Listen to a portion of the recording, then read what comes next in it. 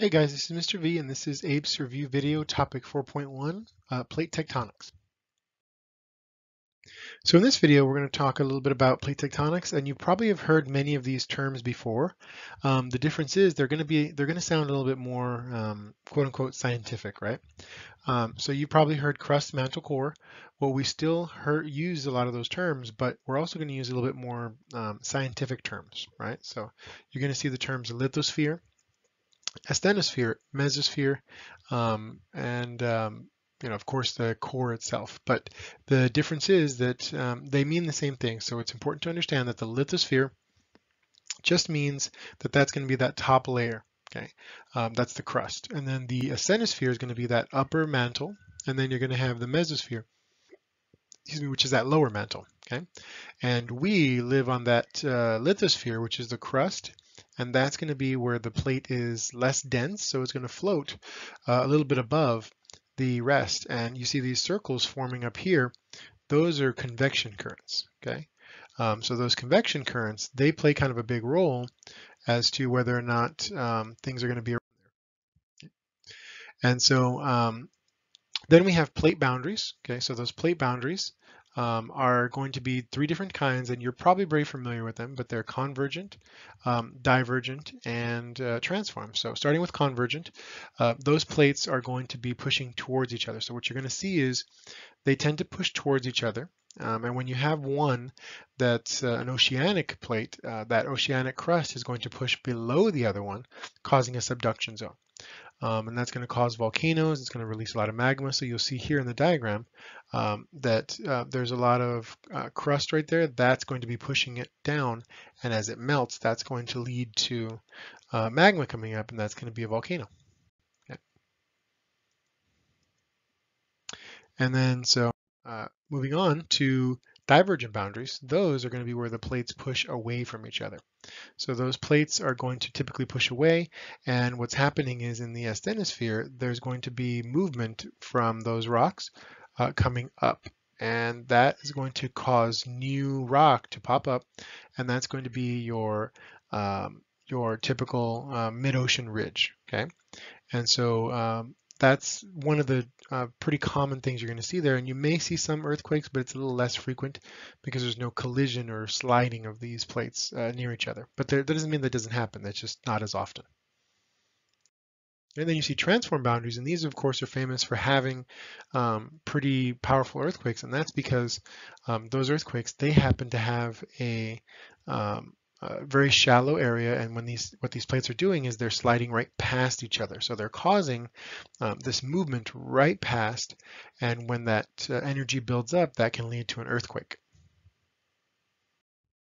So here we have the plate boundaries, and one thing I want you to understand is that one plate can and does end up having many different boundaries. So if we look at the Pacific plate here, right up here at the top, it's got a couple of convergent boundaries, okay, and that follows all the way down to the left side right here. Okay, but then when you get to the bottom, the southern portion of that plate, you get a mix of divergent plate boundaries as well as some convergent, and then probably one of its most famous boundaries is over here off the coast of California. That's going to be the San Andreas fault line, which is a transform boundary. So it's important to understand that a plate is not just one boundary with one type of geological formation, is that it's many, and because of that, this plate can be very active. So the Pacific plate itself is actually called the Ring of Fire because of all the volcanoes and earthquakes that it does have in all those different areas around. And then, of course, one other thing to note is that they also have these little hot spots right here, like Hawaii.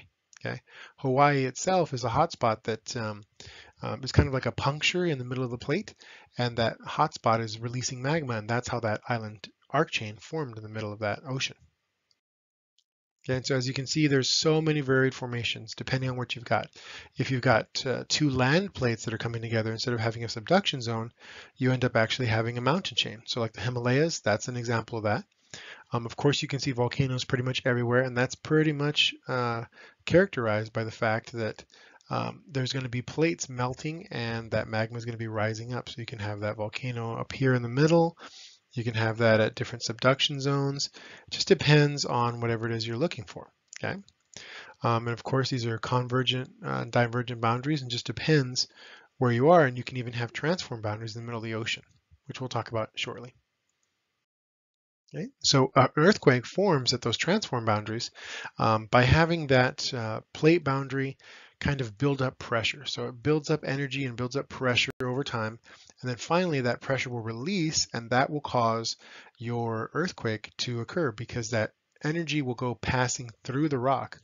And as it passes through the rock, that's going to cause the earth to move itself. So the earth itself is not shaking on purpose. It's the energy from that release that's going to be passing through that we are feeling throughout. Okay? And so what we know is that earthquakes provide a ton of information for us. All those little dots on the left diagram, those are all earthquakes or volcanoes that occur, and that's how we know that plate happens where it does.